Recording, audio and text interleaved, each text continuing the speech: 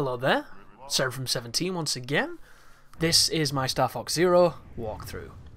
We are returning to Corneria, and this is the Hidden Plans.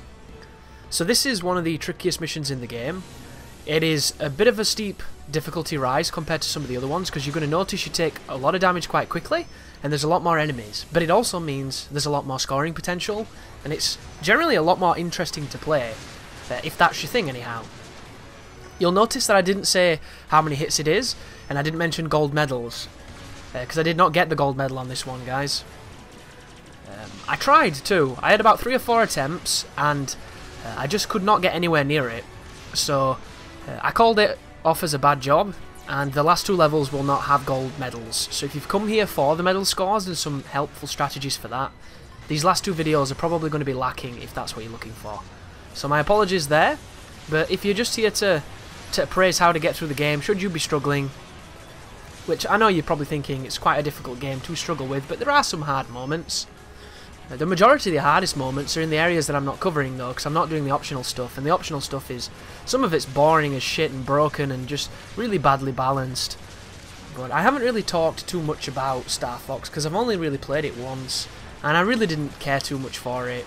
It's a fun game, but I think Lilac Wars was better, and I've expressed a lot of reasons why I think this. And that's the reason why I didn't get the scores on these last 2 levels. If I'd have enjoyed the game, I would have been eager to do it, but it was just not really my thing is all. And there's a lot of games coming out, so there's a lot of different things you can get into if you're playing something that's not to your tastes. For instance, I've just bought a game by the name of Turtles, Teenage Mutant Ninja Turtles, and it's terrible, and I've even cancelled the walkthrough for it because it's just that bad. Which is really rare for me, because even if a game is really bad and I've said I've covered it, I'll still kind of will. But it's been 2, shall we say, not the best Platinum games on the bounce for me, so I'm hoping that whatever the next thing is that drops is going to bring it back to the level of quality that they usually produce.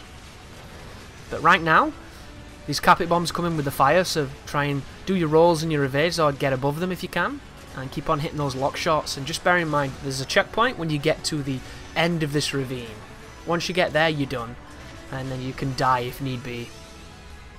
But just be very careful, because there's a lot of stuff here. It's way more involved than the other levels.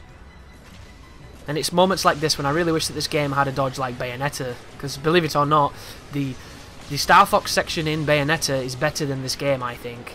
It controls better, it runs at a higher frame rate, it looks better, like everything about it is just considerably better for me. But 231 hits on the first sequence is not too bad. By the end of this, you're going to have, I think it's 370, which means we have to do a lot of work in this next sequence. There are some optional requirements here if you can kill 30 enemies in this first sequence, but I've never been able to do it. You just don't get enough time, in my opinion, and I'm just not good enough at Star Fox to get it to appear. But I assume it'll spawn some kind of optional villain.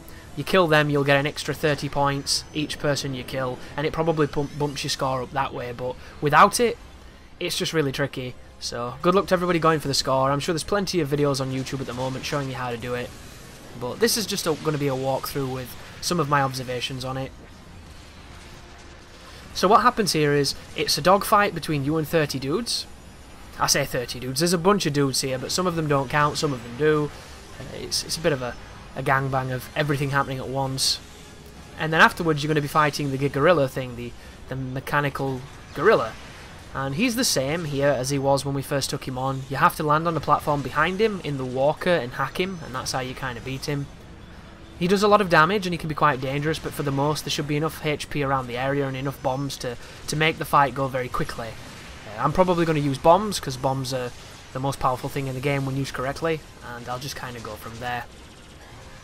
But there isn't really too much to talk about here, guys, other than this is tricky. You know, some of the other missions not so tricky, this one definitely tricky. So if you're having a tough time, it makes sense. It's just like the bonus levels, they're tricky as well. It's definitely where the difficulty in this game shines. But this is probably going to be going up today, the day I commentate it, so I'm going to talk about Turtles a little bit more to give some people some information on that you might be missing. So I had full intentions of playing Turtles and making a walkthrough, even though I knew it was bad, and even though I didn't like it. But when I unlocked the hardest difficulty, it completely removes checkpoints. And that is a game where the bosses can kill you in one hit, and they can kill your entire team in one hit, in one move. And if you get lucky, you have to replay the entire level again. If the level was fun and interesting and not tedious and awful, I wouldn't mind doing it, because I can do it, I just don't have the patience to want to. Like, it's just like hard. I did every level on hard, except for I think the Karai one, without continuing. And the game isn't that much difficult on very hard, so it's just a case of having a really good run. But this is the type of thing I would be thinking of if I were to cover a game such as God Hand, or insert game that I really like that's hard. You know, getting a perfect run on those games is something that takes a lot of replaying, but you don't mind doing it because they're really good games. Oh, by the way, you should be spinning the analog here. I don't know what I'm doing. Obviously not having a good day, it seems. I got my ass kicked just then. But if you spin the analog, you'll do the defensive move, and none of those hits will do damage. I go behind him, I U-turn, and then I hit him with a bomb, and then he punches me, deactivates me into the walker mode, which is very frustrating. Then I get out, turn around, pick up the bomb, dump him again, and then all we have to do is hack him. Really simple stuff. This music, by the way, sounds a hell of a lot like the Predator theme. If you know the Predator theme.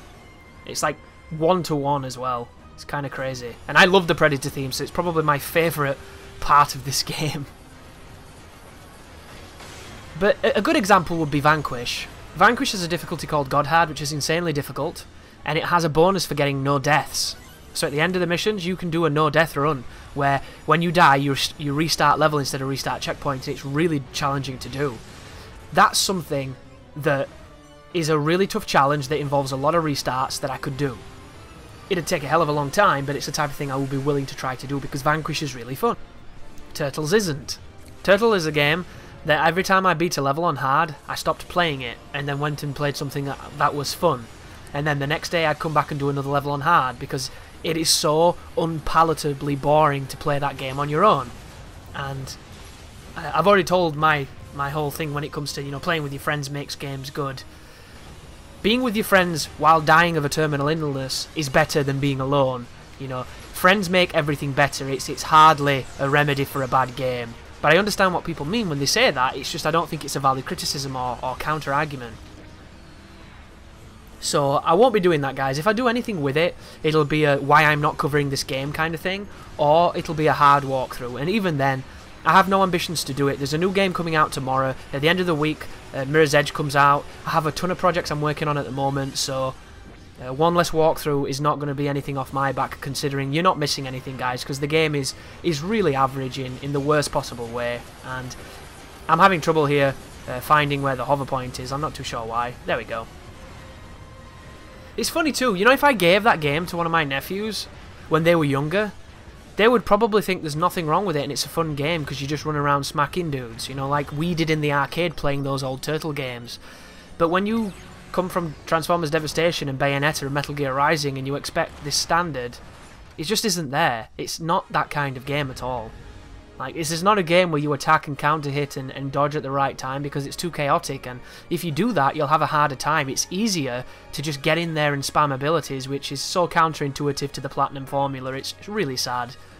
But this is Star Fox. There was the score, guys. 370 for the gold. Missed it by a large margin, and that was when I realised I'm probably not going to play this too much more, and then I never did. But thank you for watching. I hope the guide is helping, and you take care now.